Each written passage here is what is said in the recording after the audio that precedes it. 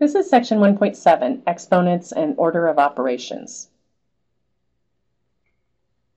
An exponent is just a shorthand notation for repeated multiplication. So if we have 5 3's multiplied together, that means 3 is a factor 5 times. So if we wanted to write this with an exponent, we could write it as 3 with an exponent of 5. So the 3 is the base and the 5 is the exponent. We would read this as 3 to the 5th power, or the 5th power of 3. And this is called exponential notation. The exponent, 5, tells us how many times the base, the 3, is a factor.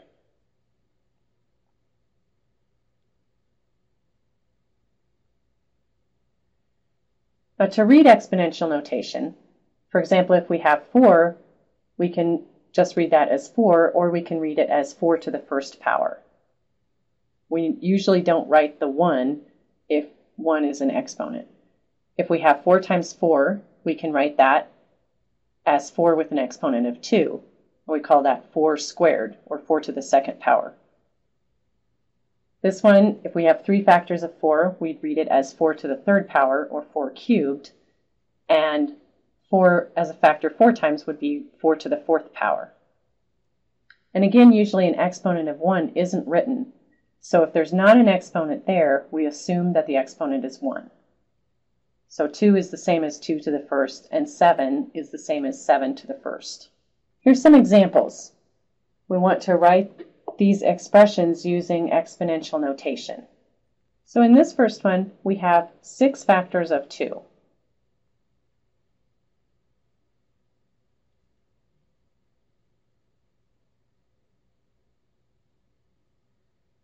That means that we could write this as 2 to the 6th. And in this one, we have 3 factors of 7. So we can write this as 7 to the 3rd power, or 7 cubed.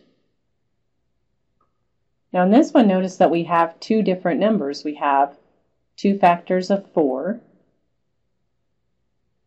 and we have 3 factors of 3.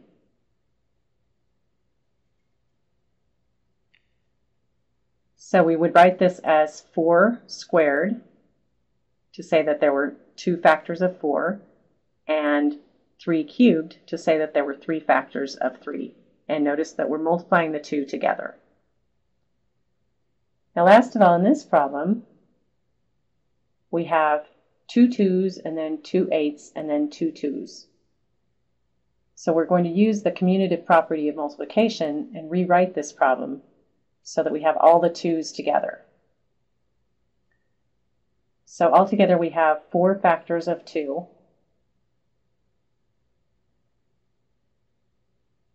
And we have 2 factors of 8.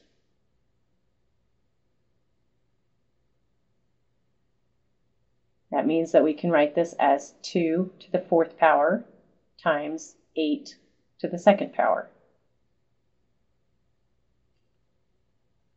Now, if we're evaluating an exponential expression, that means we write the expression as a product first, and then we find the value of the product. Here's some examples. If we want to evaluate 3 to the 5th, that actually means that we have 5 factors of 3. So we can write this out as 3 multiplied by itself 5 times. And then we do the multiplications to find what that product is. And if we multiply 3 times itself 5 times, we get 243. Now with this one, 5 squared means we have 2 factors of 5. So that's just 5 times 5, or 25.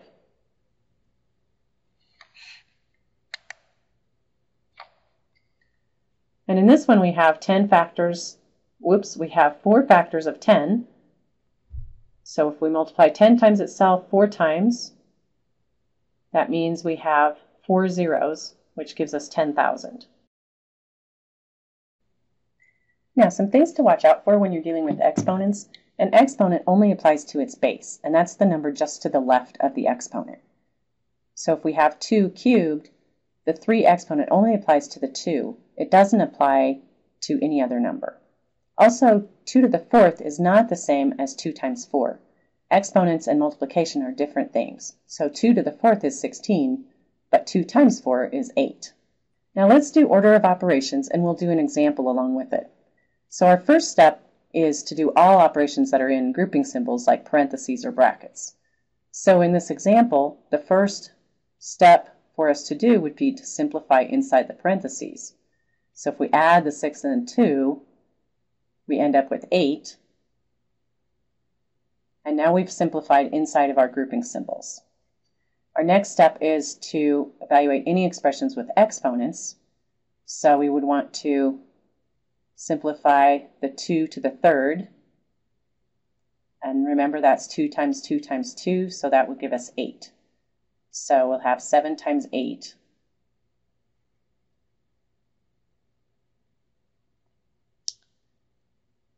Then the next step in our order of operations is multiply or divide in order from left to right. So in this example, we have 2 places where we have multiplication. We would first do the 7 times 8, because that's the one on the left. And then we'd go through and do the other multiplication, the 4 times 8, and get 32. So now we've done all the multiplication, and our next step would be to add or subtract, again in order from left to right. So our first step would be to find 56 minus 32, which is 24. And now we have one more addition, 24 plus 3 is 27. Here's some more examples. So in this problem we have a multiplication and a division. So we're going to go in order from left to right. So we do the 3 times 4, and then we will do the 10 divided by 2. So now we have 12 minus 5, and we can do our subtraction to get 7. Here we have an exponent, so we have to work with that one first. So 6 squared is 36. We have 36 divided by 3 minus 2. Our next operation is the division. So 36 divided by 3 is 12. And finally the multiplication. So 12 times 2 is 24. In this problem we have lots of grouping symbols. We have a bracket, and inside the brackets we have another set of parentheses. So we want to work in the innermost set of grouping symbols first. So our first step would be to work inside those parentheses, add the 3 and the 2 to get 5. Next we work inside the brackets. So 15 divided by 5 is 3. And now we have a subtraction. So 8 minus 4 is 4, and then 4 plus 3 is 7. Now let's do 2 more examples. Both of these have a fraction bar, which is another type of grouping symbol. If you have a fraction bar like this, you treat it as a grouping symbol, which means that you have to do all of your simplifying on the top of the fraction bar, and then all of your simplifying on the bottom of the fraction bar before you actually do the division that the fraction bar tells you to do. In this first one, we would work on the top first, and even on the top of that fraction, we still have to look at order of operations. Our first operation would be the multiplication of 3 times 6. 3 times 6 is 18. That gives us 18 plus 10. Then we can do our addition, which gives us 28. Now we have 28 in our numerator, and in the denominator we still have the 3 plus 1. Our next step is to simplify our denominator, 3 plus 1, by adding the 3 and the 1 to get 4. Now we have 28 divided by 4, and we can actually do that division to get 7. Let's look at the next one. This has the same numbers but some slightly different operations. In this one, in the numerator, we have parentheses around the 6 plus 10. We have to simplify inside those parentheses first. So 6 plus 10 is 16. That gives us 3 times 48. Sorry, that gives us 3 times 16, which is 48.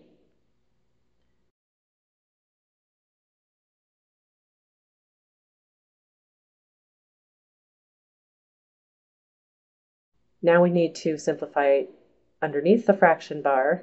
3 plus 1 is 4. Now we have 48 divided by 4, which is 12.